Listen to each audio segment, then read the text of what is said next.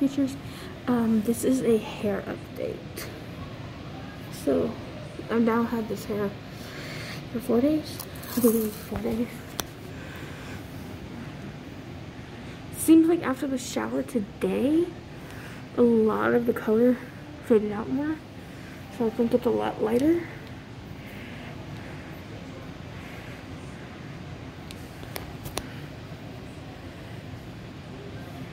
I've been brushing it for about 10 minutes though, just because I'm trying to get the tangles out.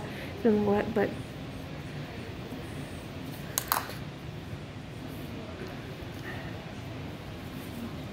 I'm wearing my bike guard right now. So this is 3-time bleached. The first time completely solid with, hold on. Yeah. Okay, so this is 3-time bleached. The first time bleaching was a 40 developer and Argon developer was the brand, had volume 40, and with Quick Blue bleach. All times I used Quick Blue bleach, and all times I used a 40 developer. The first time it pulled out most of the color, especially up in here. You can kind of see. The second bleaching pulled out the rest of the green that was underneath, because I had multiple layers. It was green underneath and dark on top. The third bleaching, so the first two were kind of the same exact way. The third bleaching, what I did is I added a little bit of conditioner into the bleaching, mixed it up really good, and put it on. Also, each time the bleach was left in for 20 minutes. And that was 5 days ago. So, it took a lot to get into this color. And as you can see, it still doesn't fully want to take out all the color. When I was showering, it was coming out like when the water hit it, it looked so deep. Like my red was coming back, and I hate when that happens.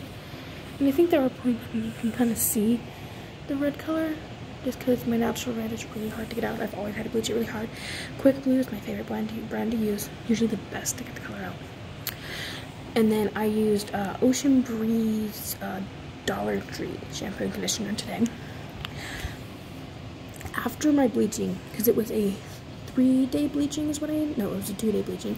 2-day bleaching. I did the first bleaching, let it sit, and then I went ahead and did the second bleaching after doing a hair mask. So I did the next bleaching the next day. Then, pretty much after I rinsed out that bleaching, I let it dry out, and then I did the conditioner bleaching at that point. After that, what I did is I put on an overnight hair mask, rinsed that out, and let it just be itself for about 4 days. And then I took the shower today, and I'm actually very impressed. Yeah, of course it's frizzy. You can see a lot of frizziness and stuff like that, but for being 3-time bleached at 40 developer, I'm actually very impressed and very proud of it.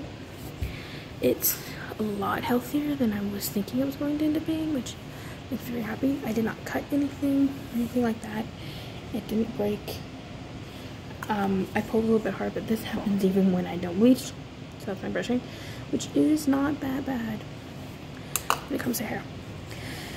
So just following a little bit of a hair routine, hair care. And again, if you guys want to actually know what kind of hair care process I do, just do a comment below and I'm happy to share with you guys.